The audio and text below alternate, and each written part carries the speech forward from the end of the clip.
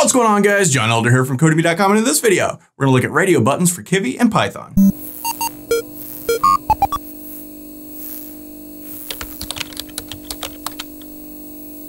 All right, guys, like I said, in this video, we're gonna look at radio buttons. But before we get started, if you like this video and want to see more like it, be sure to smash the like button below, subscribe to the channel, give me a thumbs up for the YouTube algorithm, and check out Codemy.com, where I have dozens of courses with hundreds of videos that teach you to code. Use coupon code YouTube1 to get $30 off membership. That's all my courses, videos, and books for one-time fee at just $49, which is insanely cheap. Okay, in the last video, we looked at checkboxes. And in this video, we're gonna look at radio buttons, and they are very, very similar. This is gonna be a very short video, but it's almost New Year's, so short videos are good. It's the holiday season. So I've got the same app we had yesterday in the last video, and here I've got radio buttons instead of checkboxes. And a radio button is round, a checkbox is square, right? And a checkbox allows you to make multiple selections. So if you watched the last video, if you didn't see it, check the link in the comment section below for the playlist, and you'll see that with checkboxes, you can click many. So in the last video, we checked all three of these at once and they each showed up. With radio buttons, it's very different. You're selecting just one item, and that's the point of a radio button, to select from a group one item, right? So you can see definitionally when we click the next one, the other one is unselected, right? So, and the same thing's happening. We're passing pepperoni in and it says you selected pepperoni or cheese or mushroom. So let's head over here. I've got two files, radio.py and radio.kv. And this is the exact code that we had in the last video. Again, if you didn't see that video, I'll talk about the stuff from the last video a little bit in this video, but you really want to go back and watch that other video to really learn how to use checkboxes. They're pretty simple. So I'll mention a little bit how this works in the video, but I'm going to assume you already watched that video. So we're also using the Sublime Text Editor and the Git Bash terminal as always. So let's head over to our radio.kv file. And you can see we've got our box layout. Inside of here, we have a grid layout with two columns. So we have the topping and the button, right? So we have the label, this is the topping, and then the checkbox. Now this code is all the exact same from the last video. In fact, if we save this and run it right now, we see that in fact it is the exact as the last video. We can select all three of these. These are boxes, they're square. Little check mark goes into each one, and as we click on each one or unclick, it adds or removes to the list down here, and that's cool. So what's the difference between checkbox and radio button programmatically? Well, let's take a look at our code here, and it's incredibly simple. All we do is group them, right? So you take some checkboxes that you already have and then group them together. And that grouping tells Kivy, hey, select between these in the group, right? So we've got our checkbox here. We could just we could just tab over here and we just type group, right? And now we just name this. We can name it anything we want. So I'm gonna call this pizza underscore toppings because that's what these are. So if we now copy this and come down to each checkbox that we wanna add to this group, we just do that. So here's another one, group pizza toppings. And here's the third one, group pizza toppings. Make sure you tab in and all that good stuff.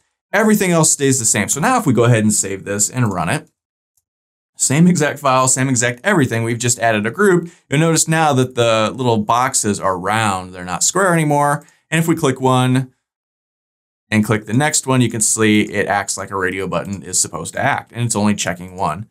And that's it. So super fast video today. I'll spend a couple minutes now just sort of looking at the code from the last video. We don't really need to go through this. This is just basic stuff.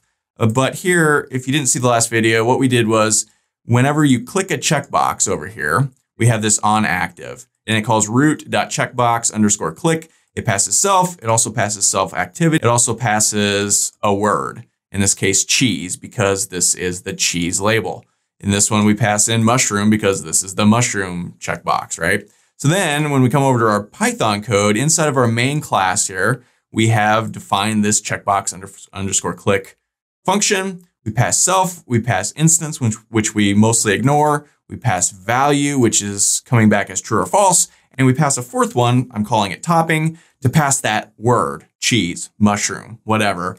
And that will be assigned to this variable. Then inside of here, we can just say if the value equals true, meaning if it was checked, then we want to append this to a list that I've created right here, a blank Python list. And this will keep track of all the things we clicked. Now, this is not super important in this instance because we're using radio buttons, but for the checkboxes, we wanted to make them into a list because we can check more than one checkbox. Strictly speaking, we probably don't need to do that here because this is just a radio button, but it's already there, so I'll just leave it. Then we create a blank variable, right?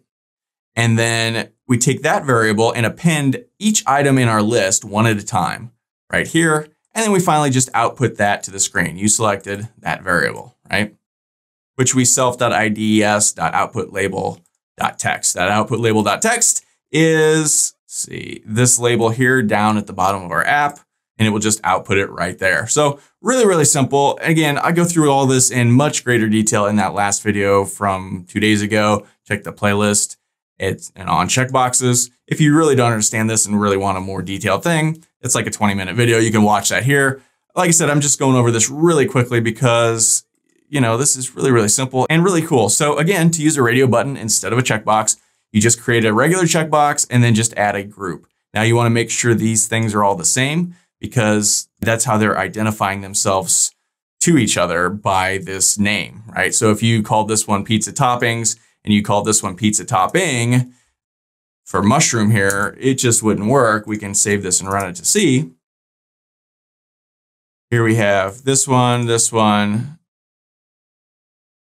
and now we're getting a whole second one because this is a different group, right? And it's independent of these first two, right? Which is definitely not what we want. So make sure you name all these things the same. I'll change that back to toppings and it will now work. So that's all for this video. If you liked it, be sure to smash the like button below, subscribe to the channel, give me a thumbs up for the YouTube algorithm, and check out Codemy.com where you can use coupon code YouTube1 to get $30 on membership. So pay just $49 to access all my courses, over 47 courses, hundreds of videos, and the PDFs of all my best-selling coding books.